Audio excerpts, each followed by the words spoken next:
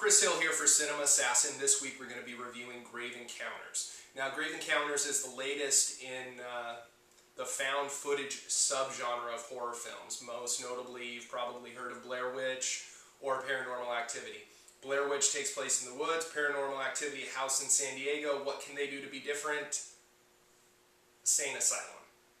Who doesn't want to go spend the night in an insane asylum?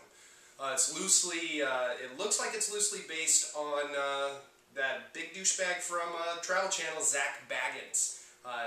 Filling in the Zach Baggins role would be Lance Preston. Now, while Zach is an extreme believer in the paranormal, Lance Preston not so much. He really just wants to film the show. Has not really a believer at all.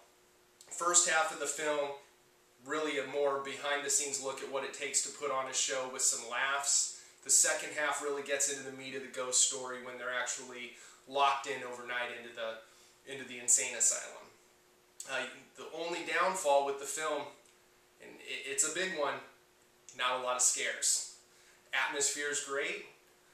The first-time directors, the Vicious brothers out of Canada, put this together. Had a very minimal budget, and you would have no idea. They get the mood right. It is creepy, but overall, you're not going to be overly scared. If you want to be able to sit back and enjoy a film that's not overly frightening, but is entertaining, I recommend it. If you're looking for the big scare, you might want to skip this one.